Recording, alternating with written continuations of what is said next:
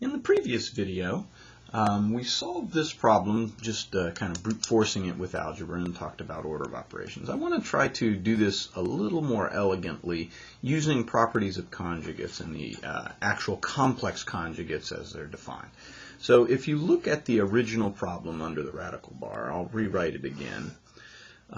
This is in standard form, 16 plus 12i.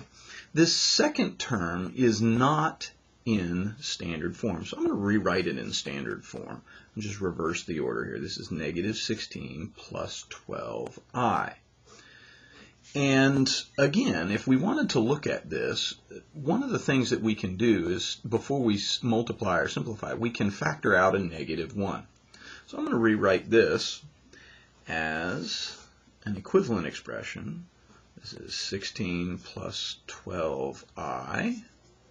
Factoring out the negative 1, I get 16 minus 12i times negative 1.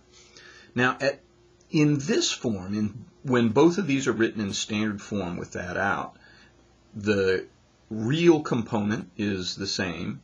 The complex component is the opposite. These are complex conjugates. And so we can use the shortcut for multiplying these out. Instead of being a difference of squares, because these are conjugates, they become a sum of the squares.